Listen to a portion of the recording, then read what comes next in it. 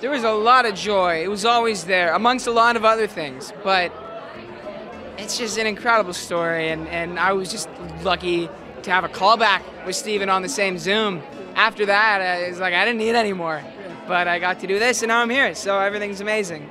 You show up on sets, and there's cameras and there's lights, and I have that feeling on any set I'm a part of, but watching Steven walk around and figure out his shot with the whole camera team behind him, because they don't storyboard or shot list, so yeah, there are not a lot of words to describe. There are, but not right now.